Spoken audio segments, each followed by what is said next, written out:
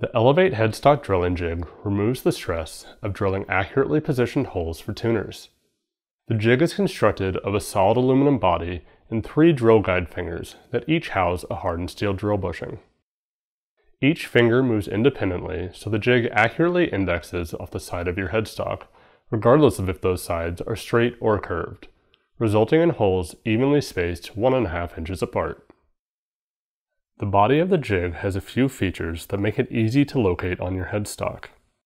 First, the centerline edge of the jig is marked for easy reference.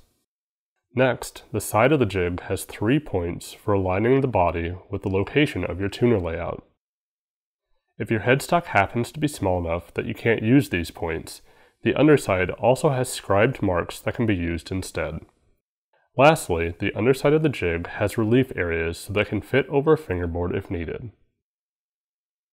If your headstock is already at final thickness, add a piece of scrap on the back to reduce the chance of tear out when drilling.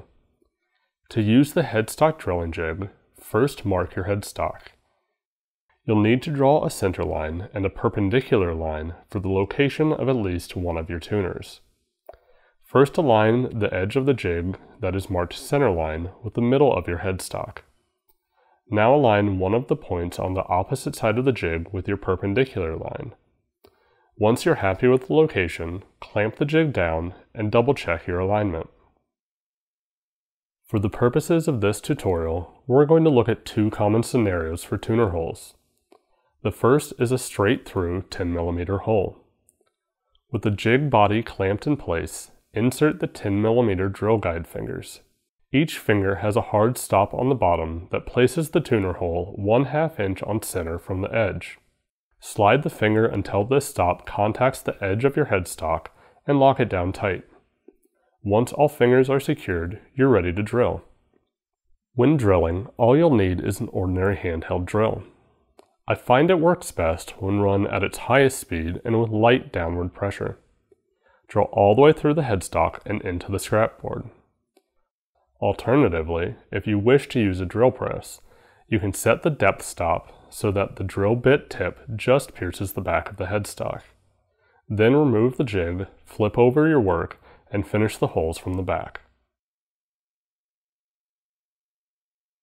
Now that the first side is done, rotate the jig 180 degrees and repeat the same steps for the second side. The second scenario we'll look at is when you need a stepped hole for tuners that use press-fit bushings on the face of the headstock. In this instance, an 11/32 bushing hole and a 1/4 inch through hole is needed.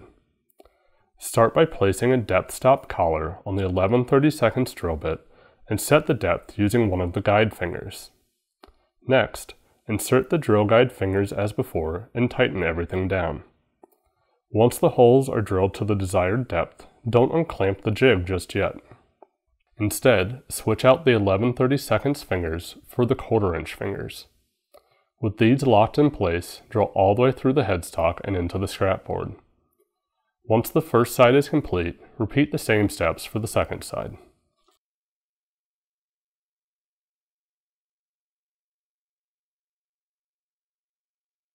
The ELEVATE Headstock Drilling Jig makes drilling accurately spaced holes for tuners a breeze, regardless of your headstock shape. Get yours today at elevatelutherie.com.